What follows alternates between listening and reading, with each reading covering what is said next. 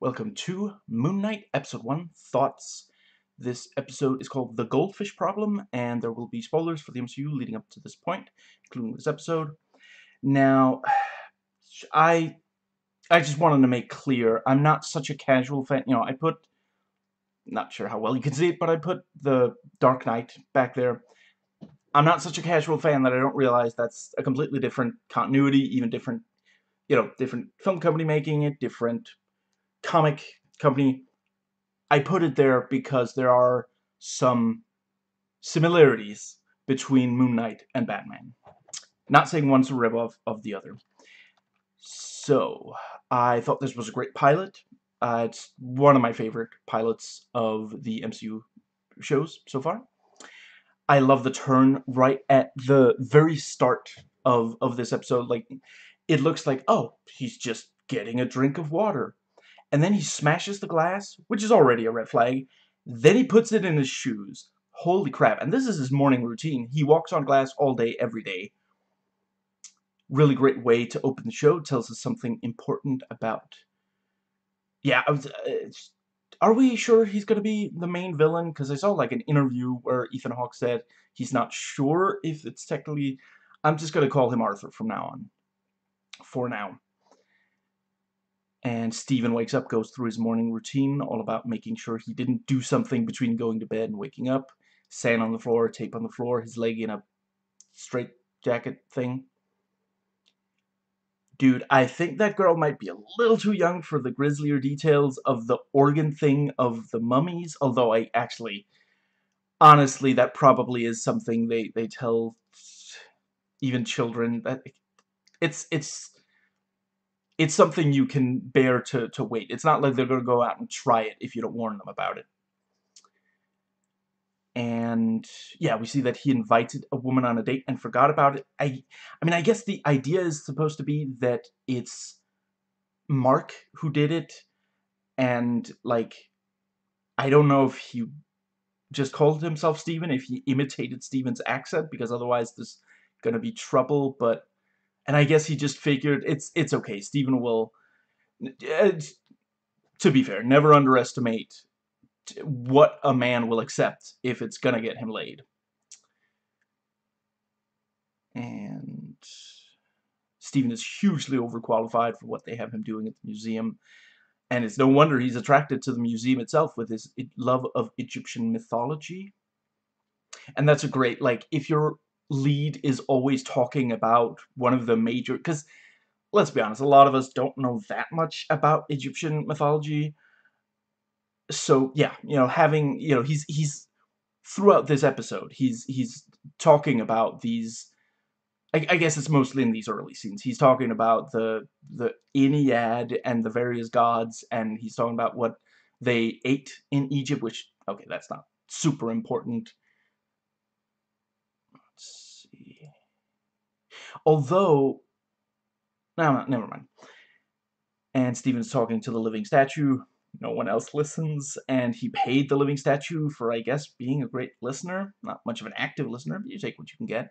I do really appreciate, he took, a couple of tourists asked him, take a picture of us with him, with the living statue, and Steven was like, don't forget the tip. And, because it's like, the living statue isn't going to break character to ask for that, but yeah, that is kind of the idea, he puts in a lot of effort to do this. They just took a picture with him, give him a tip, so clearly Steven... does really respect his the man and his profession. Excellent montage of him trying to stay awake. I really love that, first he's going through all the different things that are suggested, do a puzzle, read a book, and then he has to start over, and then there's overlap in the audio, which is a great, like, that's when you know you've been listening to the same thing for too long. When there starts being overlapping, not in real life, but in a in a piece of fiction.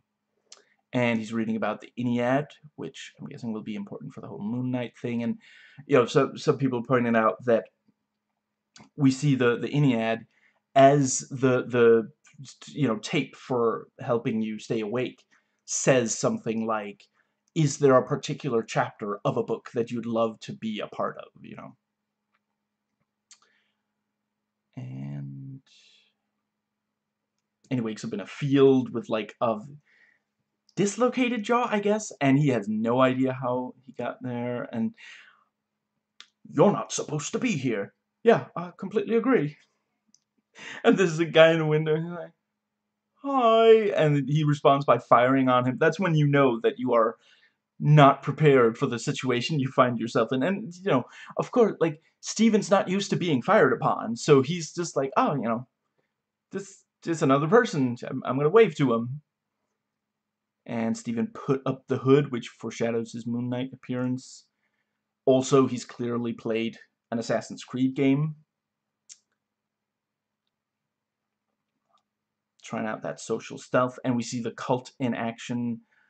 And I really love, you know, the guy's being judged, the Tattoo and Arthur of the scales move, you know, weighing the good and bad of his soul to see if he is deserving of the power. And the thing of just the, what's the word? Yeah, I can't describe it in detail, but, you know, people who know more about Egyptian mythology than I do can. The thing is, you know, your soul has to be lighter than a feather. I don't know how a soul, the weight of a soul, what that has to do with how good. Oh, like, oh, okay, more bad deeds weigh you down. Okay, fair enough. Yeah, that makes sense. I believe you. And then she still dies. That makes it so much worse than if he said, you must be lying, I don't believe you. And I love that, like, the cult members, they're not freaking out. They're like, you know, that's the chance you get. That's the chance you take when you engage in this. And the woman herself didn't seem confused that it was happening, just surprised. You know, she's like, but I've lived a good life. You know, she's not like, what is going on? You know, I've never experienced this, you know. And the cult members, so a couple of cult members go up and they just drag her off, and then they're ready for the next, you know, because this is just, this is what happens, you know. You risk the, yeah. And Arthur even says something along the lines of, I'm sorry you won't be a part of what is coming, or something like that, you know. So he thinks he's making the world a better place, and he legitimately empathizes with her. He doesn't think, ah, you know, good, let's be rid of this evil person. You know, he believes that she'll do evil in the future, but he still doesn't think, you know, good thing she's dead. And Arthur says something in Egyptian. Stephen's the only person who doesn't understand, gives himself away by kneeling too slowly. Don't know what I'm saying like that. Yeah, we've all been wondering about the accent choice. I'm just kidding. I think it's fine. In general, I make jokes about this episode. I love this episode. I'm not really... I don't have very much to criticize about it. And Khonshu takes control of Stephen's body to prevent him from giving away the scarab. I like that by the end of the episode, we still don't know what the scarab is all about. We really badly want to find out in another episode. You know, it's a good hook. It's like, okay, Khonshu doesn't want to give it up. Arthur wants it, and he's willing to kill for, you know. And I like, at first, he's just like, I want you to give that to me. You know, he gives him the chance. And when, like, he even gives him, like, I don't know, a good 30 seconds to hand it over. And only then is he like, okay, you know, snaps his fingers, a couple of cult members grab him, you know. So, yeah, he was legitimately willing to, you know. And did he recognize him before or after? He said, I know you. I forget if that was before or after the scarab not being handed over. Anyway, Stephen blacks out, comes back, blood on his hands, cult members dead. I saw one of the Easter egg video people point out he must have, like, ripped off some fingers or something for, you know, for that much blood. And yeah, I like that you know, the Cupcake Van's playing "Wake Me Up Before You Go Go." Good song choice, because "Wake Me Up," he thinks it's insomnia, nightmares and such. And I believe that that's the kind of thing that would play naturally in a Cupcake Van. I'm not saying, I figure it's probably radio station, but I'm saying that's the kind of radio station that it would be set to. And the show makes it clear that it's diegetic, that actually is playing inside the van. That's why we can't hear it as well when the camera is like really far up above the van. And Steven attacks with a cupcake. Someone takes over, uses a gun instead. It's slightly more effective. Did he just throw the gun? Khonshu would be excellent. The riff tracks. Steven wakes up in his bed. Now we wonder if everything we've just seen was all a dream, or maybe a premonition, or possibly like a flashback, something that happened in the past, But then, he's 2 days late for the date. So what we saw did happen. Afterwards, Mark put Steven back in bed, put all his stuff back in place. Like he must have, like, the moment that he gets out of bed, there's footprints in the sand. So Mark has to pour out new sand, or I guess wipe, whatever, and he puts tape on the door panel and the whole thing. And he must have bought him a new fish. I mean, the old one, I don't know much about fish, but I could imagine one would die if it isn't being fed for 2 whole days. And that's why the pet shop girl said he was there the day before talking about buying a one-fin fish, since then Steven wouldn't have realized it had been replaced. And I like that. That's like, that's a level of attention to detail that, like, if you thought that you were like that weird stuff was going on around you, you would be hyper focused and notice something like that. And Steven sees some stuff has been moved in his apartment and investigates. And it does also make sense. Mark isn't, Khonshu notwithstanding, Mark himself is not superhuman. He would miss something. And the cell phone tells him he missed, I didn't catch the last count, but like 48 calls from Layla. And, she calls, and it's been months since she heard from him. She's not a fan of the accent either. And now Mark starts talking directly to Steven. I really love that we start in media res before seeing the origin story for Moon Knight. It's so much more effective.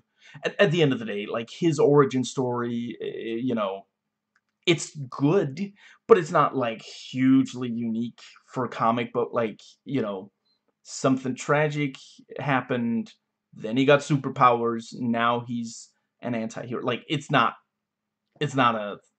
super original. Mark shows up in the mirror, and we get some stuff with the inherently creepy nature of elevators. Honestly, kind of got Silent Hill vibes from the whole elevator thing. You press a button and then just, like, I don't know if I want to give that. Okay, brief spoiler for the first Silent Hill game. There's a bit where you get into an elevator and you go to all the different floors. I think there's like 3. And, each time you can't open the door in the room that the elevator leads to. So, you're like, what am I supposed to do? And you go back in the elevator, and suddenly there's a button for the 4th floor, not supposed to be there. Same as how in this it goes back down floors, even, yeah. No more spoilers for Silent Hill for the time being. And we get the bit from the trailer where Khonshu approaches the elevator, and then it's an old lady instead. And, the Easter egg people point out in their videos, that's still sus, because if she was approaching from that far down, as we saw Khonshu, if it was just that he was seeing the old lady looking like Khonshu, then how could she summon the elevator? Why would the elevator stop on her floor if she was that far away, Unless she has, like, telekinesis, and she seems really freaked out by him, so I'm guessing she has no superpowers. And Khonshu caught up with him, and he wakes back up on, I think that's a bus. It's definitely public transportation, which, so some people pointed out that's a good detail, because in England, public transportation isn't seen as something bad. I don't live in America, but I am aware. I don't mind public transportation. but a lot of Americans really hate it because their public transportation is not good. And yeah, Stephen isn't. If Stephen lived in America, I think he would probably try to find an alternative. Although I guess I'm not sure who he has to drive him to work, and he doesn't have a driver's license. He says so. Yeah. Anyway, I love the sound design for the god and the music they chose. Very effective. And I like that Arthur was on the bus as well. A lot of villains have cool, iconic transports. I guess Arthur's operating on a budget. But yeah, Arthur was standing fairly close to where Stephen was, so you have to wonder if Arthur either did approach him or was just about to approach him. And Stephen calls security, but he's a cult member. You can really understand where Arthur's coming from. Hitler, Nero, the Armenian genocide, Pol Pot. Avatar, Blue People, love that film. Oh, the anime.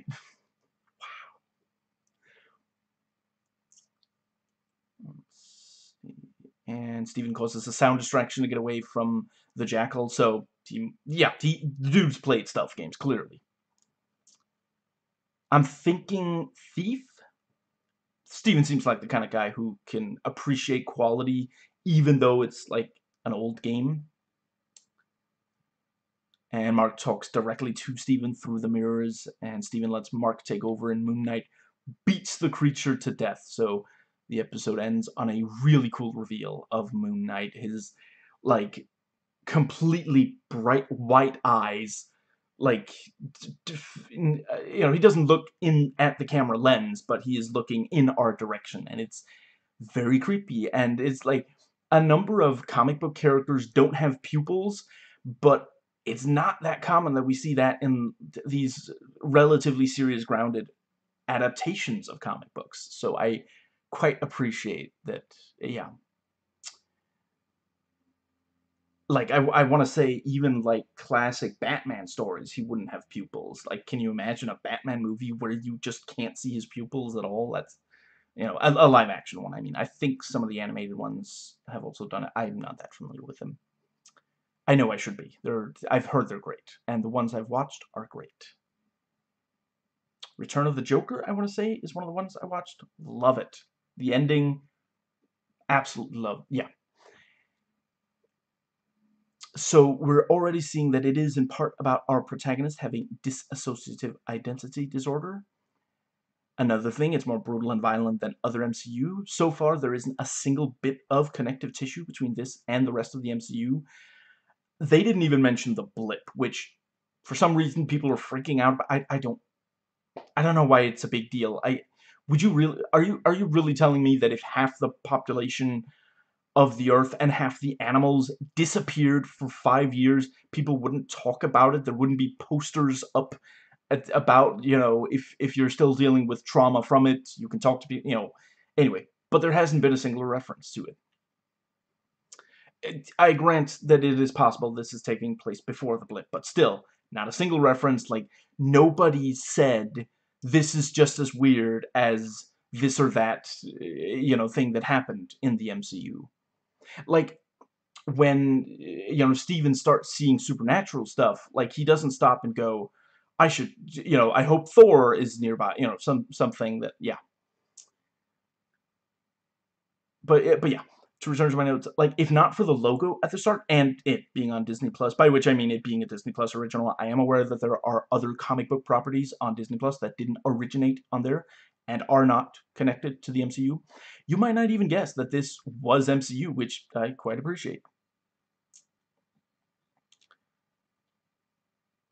And I suppose I should say really quickly, I love the MCU. I'm not dissing the MCU. And yeah, it's not quite clear yet when this is set in the MCU. I don't think we've been told a year or anything. I really appreciate, like with WandaVision, I love it when you start a story and the audience has no idea what's going on. Like, I mean, okay, so there are modern relatives. Did we see a smartphone? We saw a flip phone. So obviously, like, it's not taking place in like the, I don't know, 1980s or something. It's sometime in the, it's in the relatively recent past, if not the present, but still. And apparently, like, I want to say it was an interview, originally there were Easter eggs, but they removed them. I like that after Stephen introduces himself as Stephen Grant, gift shopist, you know, Arthur calls him, I think he just says Stephen Grant of the gift shop, or something like that, you know, just, yeah. And he doesn't seem to look down on it, you know, he's just like, this is, you know, like, he's like paging him over the you know, airport intercom or something. Is that intercom? Whatever. I think you know what I'm talking about.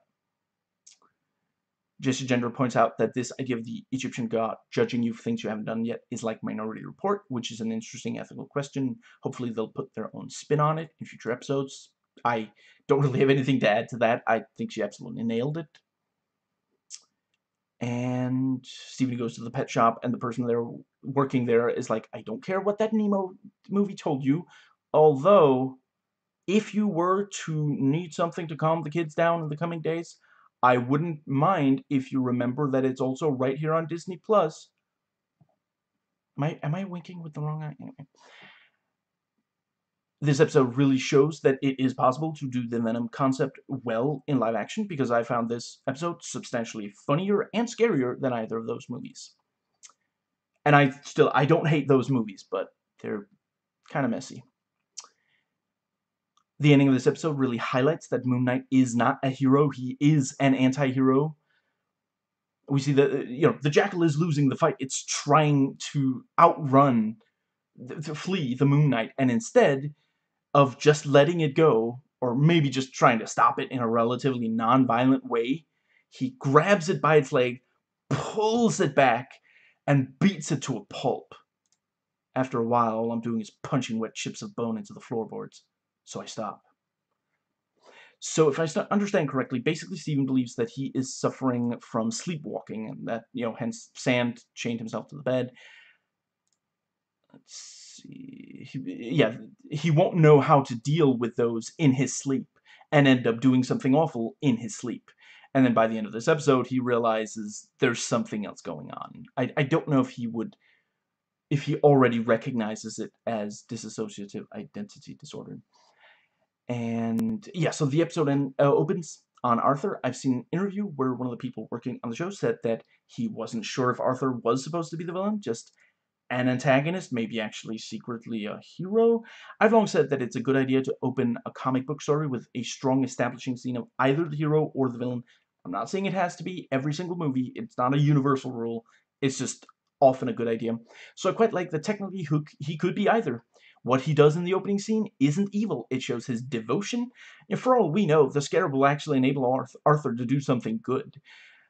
And yeah, also real quick, I love this kind of, you know, some people say he's too creepy. He can't be a good guy. You know, creepy cult thing. And Ethan Hawke did say he based the performance on the leader of the cult, the whole Waco, Texas thing. Yeah.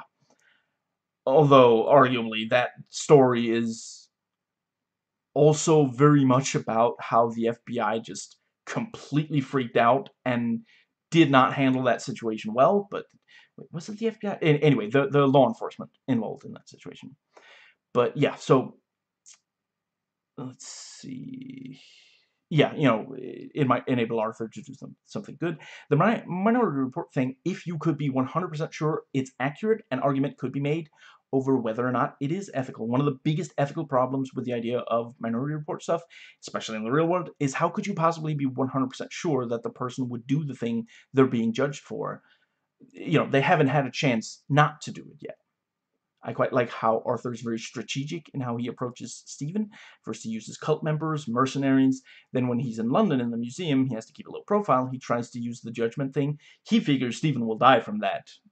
And then when that doesn't work, you know, and at night, when the museum is empty, once again low profile, he sends the Jackal, which is not the Bruce Willis movie, but the original, The Day of the Jackal.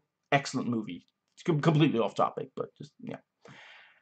I mean, the damage that the Jackal caused will raise an eyebrow too, but, I mean, who's going to say, oh, it must be a Jackal summoned by a cult leader, you know, call the cult police. It's, yeah. and again, it's, you know, I could see how it might just be, again, like, oh, you know, hopefully Loki will come and help figure out who did this, and you know, I mean, I would say the Agents of Shield, but I think by this point, I'm not sure there is much of an agency left, even if they got rid of all the Hydra. Anyway, love the episode. Super psyched I can barely wait a week, but you know, I will just barely. Holy crap! I'm glad we don't have to wait like a month or something. And yeah, it looks like this will be one of the very best MCU shows. So yeah, really happy yeah. I hope you enjoyed watching, as I enjoyed watching and recording, and I will catch you next time.